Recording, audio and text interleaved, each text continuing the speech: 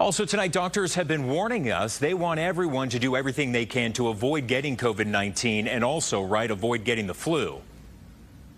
Yeah, and fighting those viruses means you really do need a very strong immune system. And our Brittany Thomason learned today that labs can test for deficiencies to show you if your immune system is weak.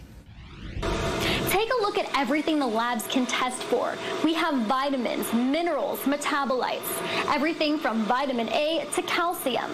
The test is really easy. Patients simply sit here and have their blood drawn. That process only takes about 2 minutes. From there, their blood is put in a vial like these. That's sent to a lab for testing.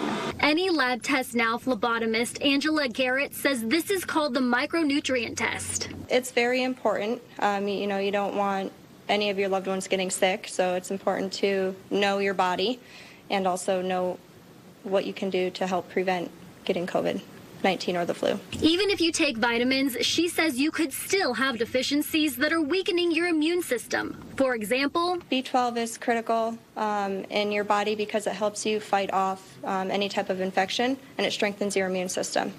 It's good for heart health. It takes about 10 days to get your test results back. Here's what your lab report would look like. I'll break it down for you. If you're in that blue area, that means that you're deficient. If you're borderline, you'll be in the yellow. That could mean you might need some supplements. And if you're in the white, you are all good. You are not deficient. After trying any recommended supplements, many people retest in 6 months to see if their results move into the normal range. Here you can order the lab test for $399, but you can also request them from your doctor. Brittany Thomason, Arizona's Family.